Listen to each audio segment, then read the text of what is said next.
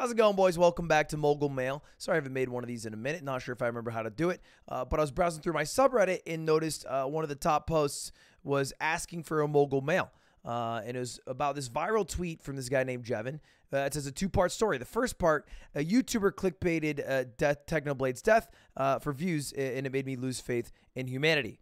And it's this guy named It's Owen. And then It's Owen, second part, tweets out, uh-oh, my YouTube channel with 3.5 million subscribers got terminated. Help me get it back, please. I'm so depressed. I don't know what to do. And that's crazy that he has 3.5 million subscribers. That is more than me. Like, I understand that people are total assholes and dipshits, but how did they get so successful? That's the confusing part. So obviously the next thing I did is I looked up, okay, who the hell is It's Owen? And this is the first video that came up. It has 9 million views. It's called God of Clickbait Cringe. And I'll just let this guy intro Owen. Look at It's Owen's channel and expose him. The comments would say that he is one of the worst YouTubers that they've ever seen. So this is why I decided to make him our first contestant. Contestant to see if he's the worst YouTuber on the platform. And he doesn't win the contest, but he's top 3. Not great. Not a great spot to be in. And it got me looking, and a lot of people, I mean, this is another channel that's also doing it, are just clickbaiting Techno's death for views, which is crazy. It's crazier that they're getting so many views. I looked through and like millions and millions of people are clicking on these videos, and they have mostly positive reception, which in a backwards way kind of makes sense. Because I don't know about you guys, but like past week, I have just been watching Techno videos. They're all over my For You page, because I wanted to rewatch a lot of my favorite videos he had or clips he had, and it introduced me to new clips that I've never seen before, and it's been really fun in a weird way to, I don't know, like watch the coolest things he's done. I rewatched all the videos that we did together too, just to relive the good moments, you know, and get a couple hee-hees and ha-has from a very funny man. And so I get why these get so many views, but the YouTubers who do it it's so dumb.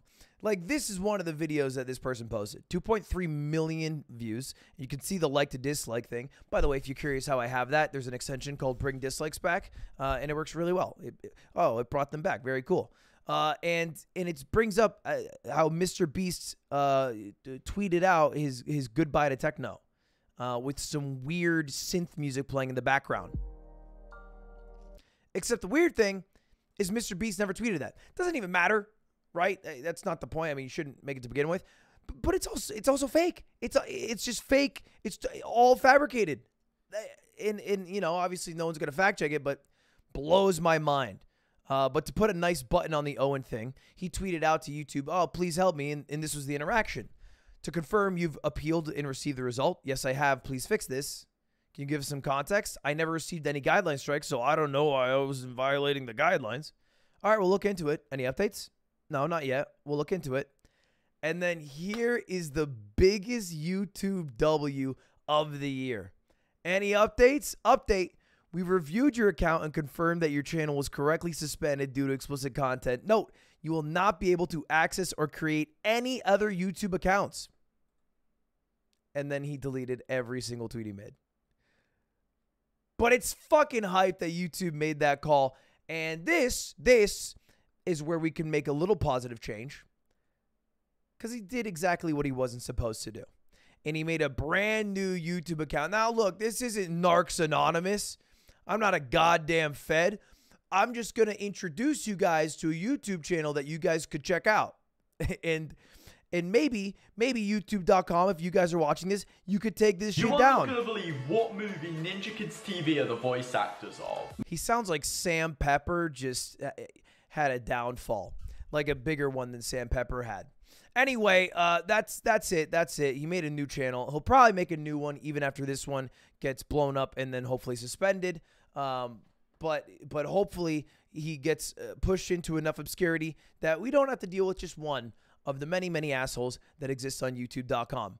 By the way, I just figured I'd say this here. I'm probably not going to talk too much about the death of Techno on stream.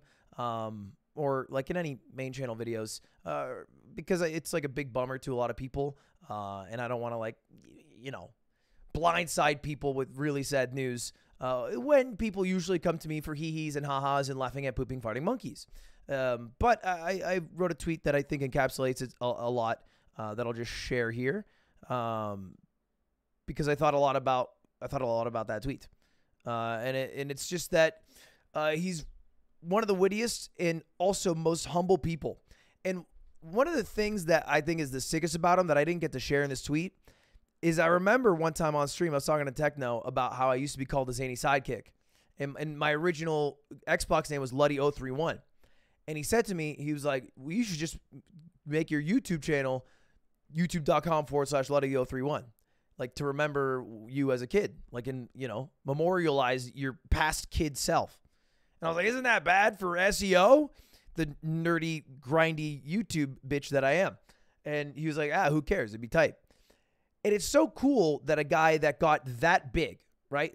Huge, biggest Minecrafter in the world, was doing it while remaining and retaining like his self. You know what I mean? Like, I feel like so often when you do the YouTube game, you focus on what is good to do and not what you want to do. And I remember Slime used to ask me, he's like, would you pick the title you think is the funniest, or would you pick the title you think did the best? And the honest answer is usually did the best.